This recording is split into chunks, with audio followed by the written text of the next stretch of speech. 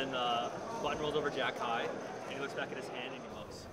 So while this story of the World Championship was happening for all of us, there was this side story none of us anticipated, that one of our crew, Ethan, making a run in a $25,000 high roller tournament. Yeah, these 25K tournaments are really new to me. As someone who's only played poker for like 3.5 years, of course, not many people actually play 25Ks, I guess, it turns out. Here at the Win, this 25K that happened, I just landed in Vegas and I knew this was an option and potentially a tournament that I could play. And I had a number in my mind where if it got anywhere close to 100 entrants, then I would hop into it. And well, it did.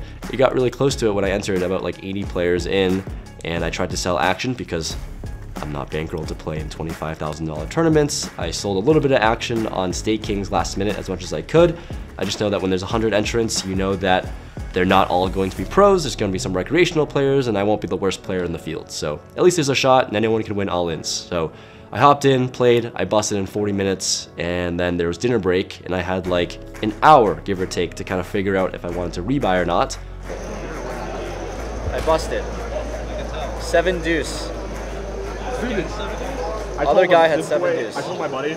He's I don't know. He decided to call. He's gonna fire again day 1C. Ace 10. Bag like 200K, and then win the tournament. It's a flip. I didn't initially plan on it.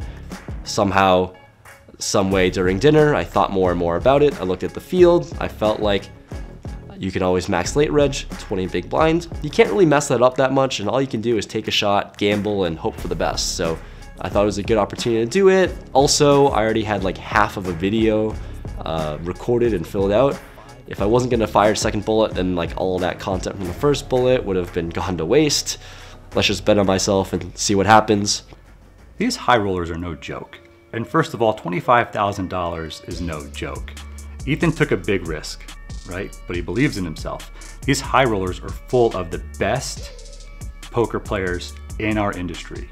Folks that know GTO, game theory optimal left and right, who do this for a living, that have the bankrolls, that have the backing, that have the swaps. These are like the high rollers of our industry. The major difference between the 25K high roller and the WPT main event is just sheer numbers. So the skill in the 25K is going to be heavily concentrated. There's only 108 players. The WPT 10K main event has nearly 3,000. If I were to teach someone how to play a high roller and I set them out to go play a $600 buy-in event, they would get destroyed. They would not work. At the same time, if you have a $600 player go play in a high roller, they would get destroyed there because it wouldn't work. The two games are very, very different. Yeah, a tournament like the 25K with so fewer entrants, there's going to be less players kind of in the middling skill tiers where you're going to get very good professionals in the 25K. It's more likely you'll encounter very good players at your table in a 25K. So being able to deal with good players becomes an important skill to have in a field like that. The only two people that played in it were Darren and Ethan. Berkey can do it, but if Berkey's gonna put 25,000 on the table, it'll be in a cash game, right? That's just his forte. So it was Darren and Ethan. And Darren's tournament was cut short, right? But slowly but surely, I remember like, we're all just paying attention to the results while we're playing day 1A. But Ethan's still in there. There's the famous Jeff Platt. Oh, there's the even more famous Brett. Someone just told me Wait, did you say even more famous? I'm alive. There you go. I don't want to be crazy, but I watch both you guys vlog like all the time. Good luck today. Good luck today. Good luck.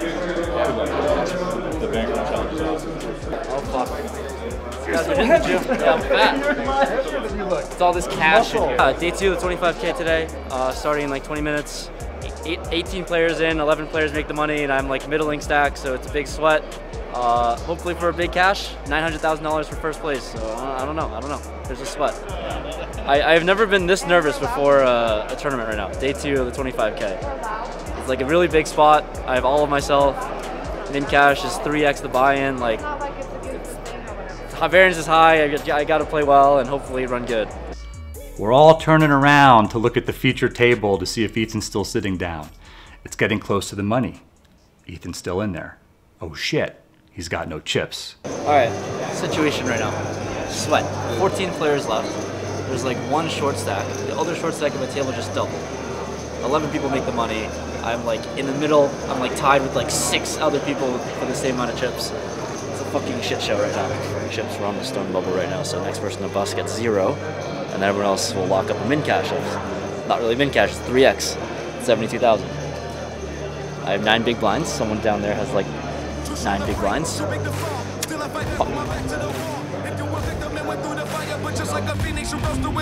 Go ahead and say. Go ahead and say. I jumped face to face with the devil. Work under pressure and I lived in a rebel. If you grew up with the odds all against you, but still you broke even and went up in levels, then go ahead and say.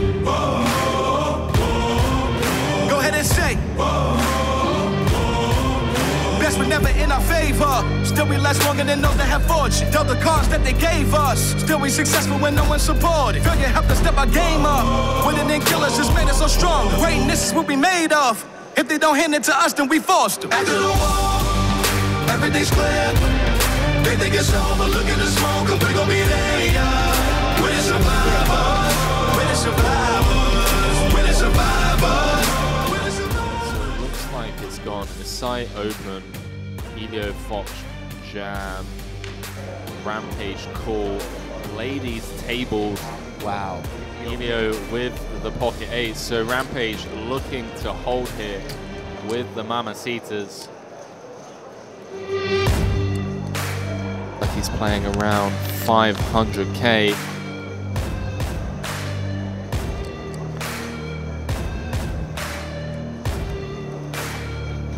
Nine. Clean run out.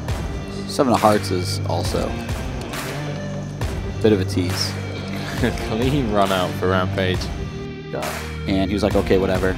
Sorry, we're just going to jump back into this as we've got a little 10-9 against Queens. The offsuit 9 river, sick. Teach me. Sick. Who had the 10-9? Felipe. Did Rampage have the 10-9? Yeah, Rampage with the 10-9. Oh my god. Rocking what a tear. The luck box merchandise and just showcasing that in true fashion. So we are down to 9. The finals table will be set. And once he made the money, we're like, he could do something here.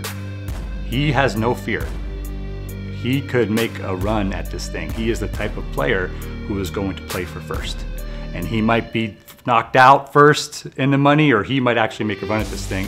No matter what happens, I feel pretty happy with the outcome because I was such a short stack. I was on the bubble and I was by far the shortest stack, and basically the odds were against me and there was no way I was going to survive. And then there's a turning point where it went from I'm happy to be here and I'm happy with whatever result, and it flipped to I want to win this now and I better win this damn thing now. Ladies and gentlemen, we are live from the win in Las Vegas.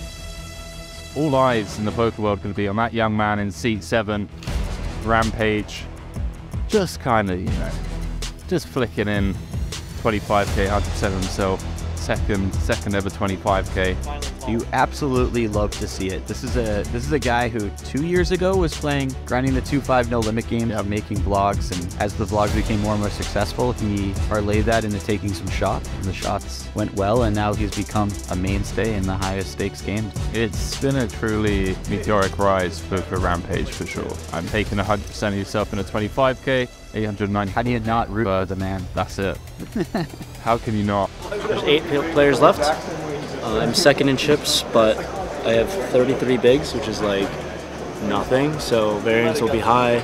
7th place locks up a 6-figure store, which is fantastic. And this is like the biggest spot of my entire fucking life. So nerve-wracking. I'll be happy with whatever happens, but let's just try to spin it up. From Rampage, by the way, on this turn card. Big fan of this. Yeah, this is certainly a Rampage card more than a Kevin card. Although Kevin's opening so wide on the button in this particular situation, he's going to have a lot more 7s than he normally would. Still, when Rampage check calls the flop, he's... and for Kevin, the flush got there, but you do have a blocker to the flush.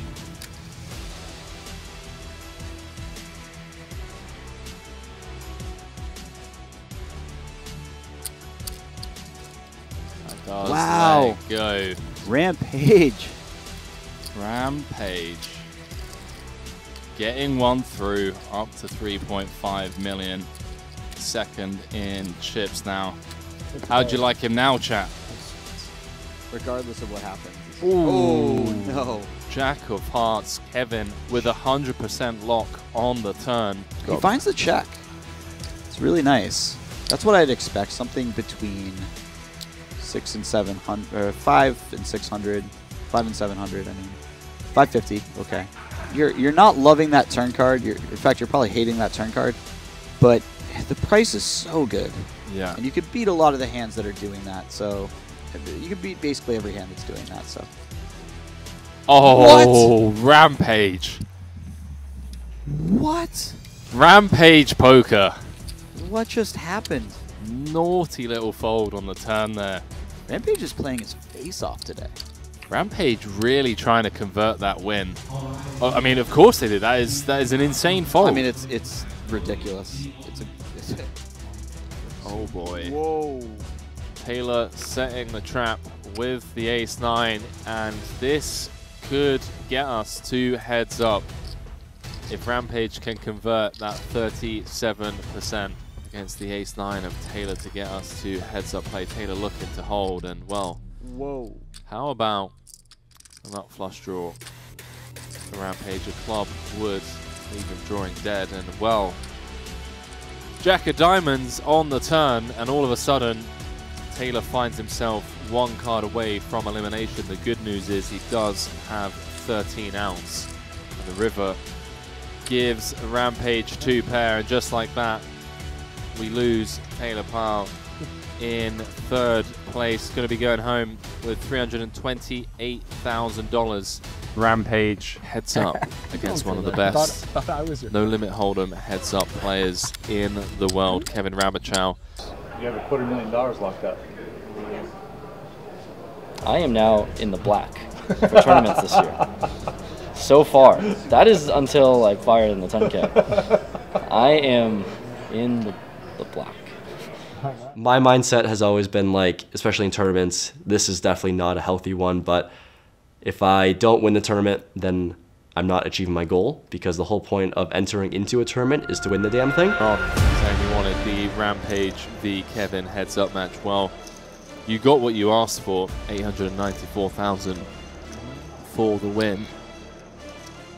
Shout some heads up coaching across the table. Is that what you're asking me for right now? Yeah. I think you'd need to pay me more than usual already. And then use 7s as the top. Makes sense to go for the jam, just kind of spinning the wheel, as well as winning pre-flop, not having to do it playing post. Kind of a sharp strategy, honestly.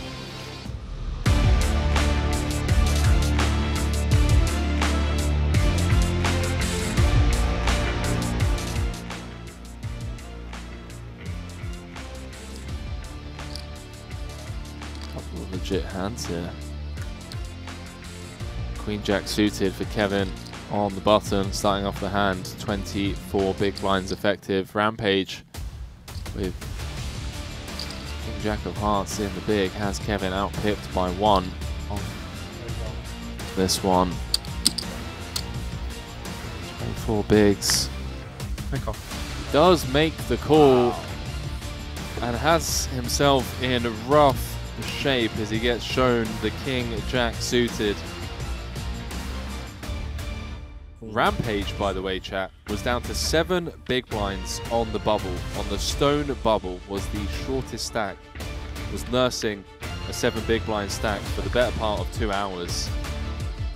Now finds himself 2 cards away from claiming victory here in the WPT 25K High Roller. Ace of spades on the turn. That is a card. Let me just pay you. 8, 9, 4. 1 card to come for the win. 4 diamonds. Rampage poker closing things out here. WPT 25K High Roller for a career best cash of $894,000. I just know the journey he's been on. I know what something like that can do to catapult his influence, his confidence. I felt a sense of gratitude. I felt a sense of excitement for him. And as weird as it sounds, like I was proud. Tried to sell some action last minute to a few friends, Mike, Joe. They both said no. They thought that I would snap bust. Luckily, that did not, and I get to laugh in their face every single time. That is great for poker. Buddy. There you go, bro. That is great for poker. You tap his glass. Even winning the 25K is very subtly probably one of his lifetime defining moments, or at least career defining moments, that he won't realize until many, many, many years down the line. And the reason I say that is because having a windfall of nearly $1 million at the young age of 25, I believe, it really does set you up to have the freedom to do whatever you want moving forward. And all of those paths have different ceilings attached to them, whether he wants to pursue high rollers or high stakes cash or a mix of both, or move all out of poker altogether and into another career field. Like, he has the liberty to take the time and figure that out. And he's young enough where he's really risking nothing in doing so. So when you have someone like Rampage win a high roller, it's obviously a really big thing for the industry. Again, you know, guys like Rampage, they're the new influencers that are bringing people into the game, that are, getting the younger generation. I mean, I don't have 18 to 21, 24-year-olds watching me play poker anymore. I mean, I've got the old guys watching me, but the young guys, I mean, I can't really relate with them as much. Rampage does. Rampage does a really good job of relating with that audience and really bringing in that newer generation of poker and people that can relate with him and see, his trials and tribulations along the way and can relate with that when he goes and wins a high roller. Well, it's kind of the same thing when I won. People see themselves in him and they know that, if he can do it, they can, on that level, then they can do it as well. And it just gives people hope and inspiration. And that's what grows the game. So assuming that he's somewhat conscientious of this and doesn't burn through the cash, kind of continuing to fire off in an irresponsible manner as he did in this 25K, which, I'm sure he would openly admit to, if he becomes a little bit more conservative and protect the fact that he has built wealth, it's really only uphill from here, and he kind of has his whole life in front of him to figure out how he chooses to grow both his wealth and his personal being moving forward. Yeah, the past couple of years have been pretty cool. It's been a pretty insane ride. Obviously, climbing the ranks from being a 1-3 grinder up to 2-5 and slowly moving up in stakes, kind of made a leap and just took big shots at myself. So mainly I got really lucky with binking a few tournaments. My first ever big tournament I ever played on WSOP Online, I won that one for a good chunk for my first bracelet. That was when I never knew any tournament strategy or anything. Then fast forward almost a year later, I played a Venetian tournament and I banked that one for another 6-figure score. So because of that, that really helped me build a bankroll, and I was just really aggressive in shot taking. I had no sense of bankroll management, and luckily, being as risk on as I am, it kind of paid off, and I had some growing pains at the very beginning. I kind of got whacked every single time I took a big leap, but just stubborn and dumb enough to just continually betting on myself, playing way outside my bankroll and comfort zone, but end of the day, it ended up working out for now. We'll see at the very least, but I've had a pretty good year so far in poker and things are going well. So it's been a wild journey, just have always bet on myself and maybe being a little too reckless.